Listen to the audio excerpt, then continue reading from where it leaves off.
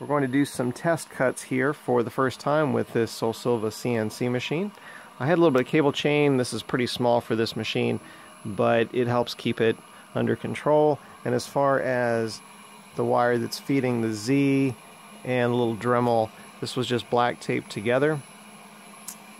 Got a 3D printed bracket here to give this some support.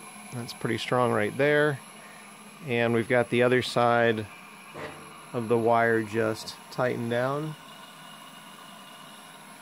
And for the cable chain, this was actually one of the pieces that didn't work for here, and I held on to all these parts. The piece right here is also one that was designed to fit here that didn't fit perfectly, so these extra pieces do come in handy. The part that I'm going to cut out now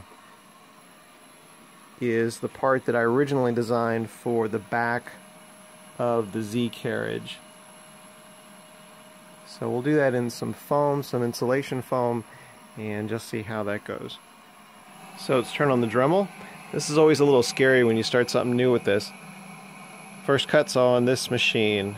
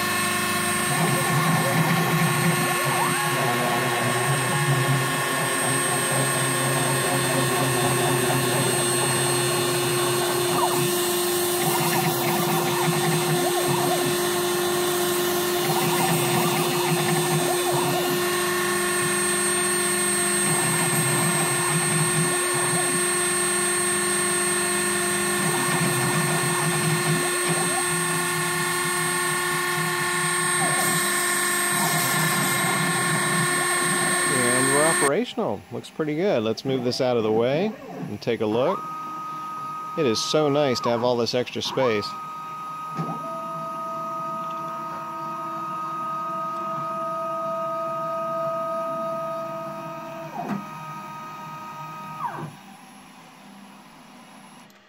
Quiet those motors down. Looking pretty good. Very, very good. Still playing with the settings, the speeds, the retractions, and all of those things. But these are very, very clean. A little bit of an early entry into that hole that can be played with. These look very, very good. And again, this piece was the same piece that was cut on the 3040 CNC that is this piece right here. Some other tests that we'll do soon will be circles and squares and see how true they are. And I want to run the setup again a couple times to really hone in on the steps per inch for all the 3 axes. But this is coming along. I'm very impressed. At least we can cut in foam, so that's a good start. And we'll go from there. Thanks very much for taking a look.